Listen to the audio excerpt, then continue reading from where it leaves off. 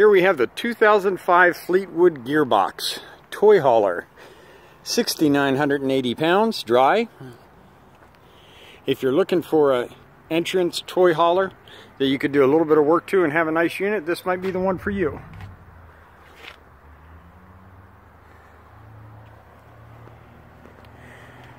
Do keep in mind with this one, there's quite a bit of delam on the sides.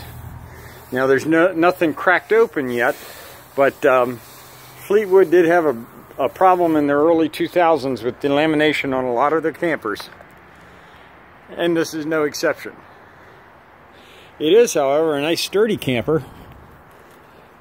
You could do a little work to this and get it ready for the season. It's got plenty of room to sleep a large group of people. There's your garage bay there. So these seats fold up. This makes into a dinette right here. That makes into a sofa right there. You got storage up above. Got the huge door in the back. Folding table. Over on this side we got the kitchen. I tested the air conditioner and the heat. They work. The microwave works. The stove works. The refrigerator, I got it power on. It appears to get cold fine. Nice and wide inside.